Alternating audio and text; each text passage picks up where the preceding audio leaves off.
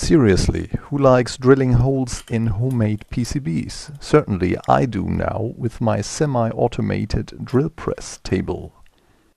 The main component here is an XY coordinate table made by Proxon, to which I added some cheap stepper motors. The motors are controlled by a microcontroller, to which I added a little touchpad so I can move around the table by swiping over the touchpad with my finger. The whole thing has a USB interface, so you can get position information from the table to the computer or command the table to move to a specific position. Here on my laptop I have written a little Perl script that helps me to automate the drilling procedure of a whole PCB. Therefore it processes a DRL file, so a file which contains all the coordinates of all the drill holes in the PCB project. For PCB design I use KiCad. There it is very easy to export a drill file for a given project. The big clue now is that you can calibrate the table on the fly, which means using only very few steps. First of all, I move the table to the position where the tip of the drill touches the side of the drill hole closest to the top left corner of the PCB. Then I let the computer record the current position. Next I move to the drill hole closest to the bottom right corner of the PCB. Again I let the computer record the position. This was the complete calibration procedure. All in all, the calibration is needed to figure out the correct coordinate transformation function, which transforms the drill coordinates from the CAD frame to the drill press frame. The latter is defined by the way the real-life PCB is fixed to the moving table.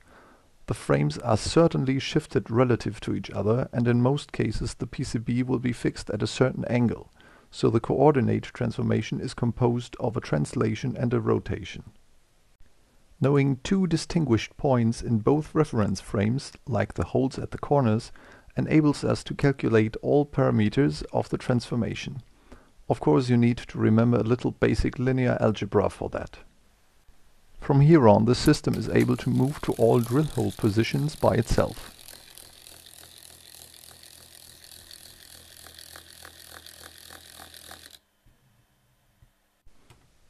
So let's drill.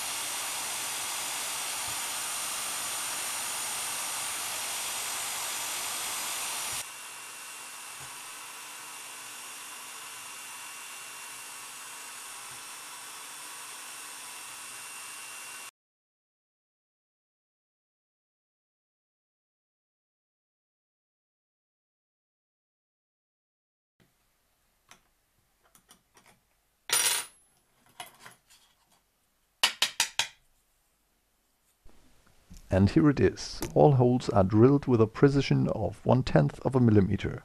Quite to my satisfaction and overall very painless. Thank you for watching.